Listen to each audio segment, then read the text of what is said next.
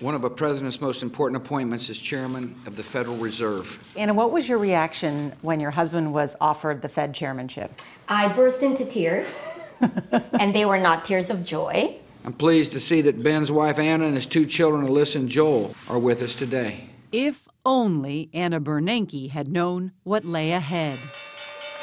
Wall Street watched Washington with shock and fear. Just 1 year after Ben Bernanke became chairman of the Federal Reserve Board, the economic alarm bells started going off. A history-making 777-point nosedive. Now, a year after leaving the Fed behind, Bernanke is putting the crisis into perspective, his perspective.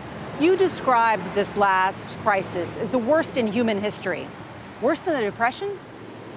The financial crisis itself, the collapse of asset prices, the near collapse of so many large financial institutions, in my view, was a worse crisis than even what we saw in 1929, 1930. The summer of 2008 saw panic across the globe. It was that bad? Well, if you look at the major financial firms, most of them either failed or came close to failing or needed some kind of help. And it would have taken down the entire economy. Would have taken down, I mean, it did. The problem was that financial firms were increasingly putting their money into complex investments that many people hardly understood.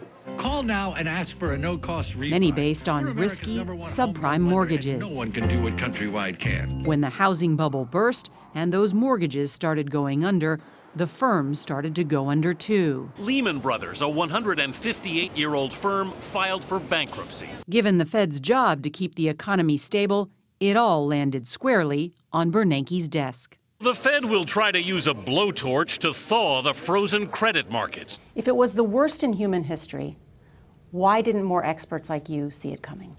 Well, we didn't. We understood part of it. We saw that there were problems in the housing sector. We saw there were developing problems in subprime mortgages.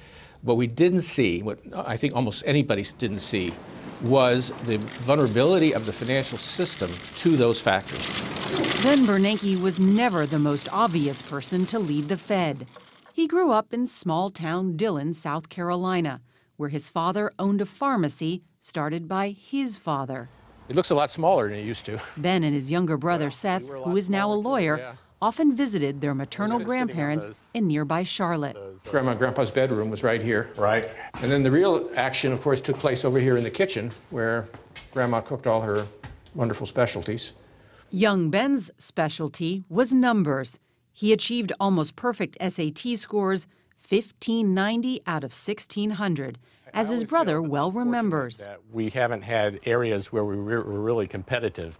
That would have been bad news for me. Bernanke spent a lot of time on baseball, not playing it, but tracking the stats. His notebooks, they were jam-packed with all the players' names and all their different statistics. I remember looking at those things and saying, hey, I just don't see the attraction. But, When he was 11, Bernanke won the South Carolina State Spelling Bee, which earned him a trip to Washington, D.C. I made it to the finals, and the word they asked me was Edelweiss, which is a Swiss flower, which was the name of a song in the movie Sound of Music. Edelweiss, exactly. Unfortunately, Dillon, my hometown, did not have a theater. I had not seen the movie, so I had never heard of an Edelweiss, and I misspelled the flower, and so I didn't win the National Spelling Bee. How do you spell Edelweiss? Edelweiss. I'll never forget that word. Back in Charlotte visiting his grandparents, there was something else he never forgot. I used to sit on that porch there with Grandma. She would tell me stories about the Depression. She lived in a town where they had a shoe factory that had shut down, and because there was no jobs, the children of the shoe manufacturers didn't have shoes. And I thought that didn't make any sense at all. And I remember getting interested in how an economy can get messed up. As an economics professor at Princeton, Bernanke studied the Depression, concluding that back then the Fed didn't do enough.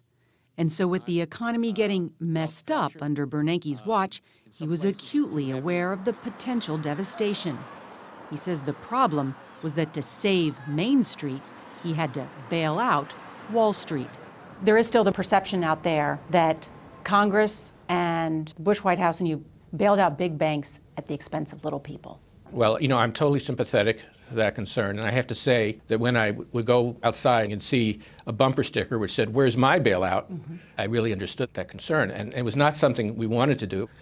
But the reason we did it was not because we cared in any way about banks or their shareholders or even their employees.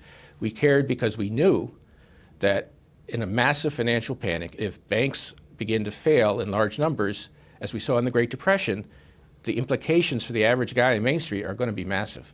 The heat came from all sides. Bernanke saw the cartoons. Did you hear about the Fed? The online satires. So what qualifies him to run the Fed? I don't know, maybe the fact that he has a nice beard. And the digs from politicians. What was it that Rick Perry called you? Traitor or nearly a traitor. To play politics at this particular time in American history is almost treacherous or treasonous. But Bernanke believes firmly that his actions kept the recession from turning into a depression. Now, 7 years later, with economic growth and employment up, Bernanke had a ready answer for high school students in Charlotte this month. The Fed had to do a lot of unpopular things, and they were necessary, absolutely necessary, and I think history is vindicating them already in the sense that the financial crisis was stopped and the economy is recovering. But what about the recovery at the bottom of the ladder? The gap between the rich and poor is growing. In fact, there's estimates that income inequality is at its widest since 1928. Why is that? Well, it's a very long-term trend. It is not something that just happened last week. It's not something that was caused by the recession. One explanation, not the only one, is that as our society becomes more globalized, more highly technological, that people with lower skill levels are getting left out. Bernanke believes education is key, and that message is literally brought home in a program started by his wife, Anna. After growing frustrated during a career in education, she founded the Chance Academy to help urban kids who are homeschooled. The Bernankes are putting their money where their mouths are. This academy, you finance pretty much yourselves. Pretty much, right. We subsidize just about everybody. These days, Bernanke works primarily at the Brookings Institution, a Washington think tank. He and Anna have kept the same relatively modest townhouse near Capitol Hill. The chairman of the Federal Reserve, the most powerful man, some argue, in the world when it comes to the markets. Now you advise 2 hedge funds and you make a lot of money making speeches, but you live still pretty much the same life. Well, this is the way we like to live, and we enjoy our pleasures. We still do the Sunday crossword puzzle together and walk the dog. This month, the financial world was watching to see if the Fed would unleash higher interest rates. The glare fell on current chair Janet Yellen, who decided to maintain the near-zero rates of the Bernanke years. Ben Bernanke seems perfectly happy to let someone else take the heat. Do you miss being Fed chair? No, I really like being able to look in the newspaper, see a story about some kind of problem and say, gee, I hope somebody does something about that. And that it's not your problem. It's not my problem anymore, no.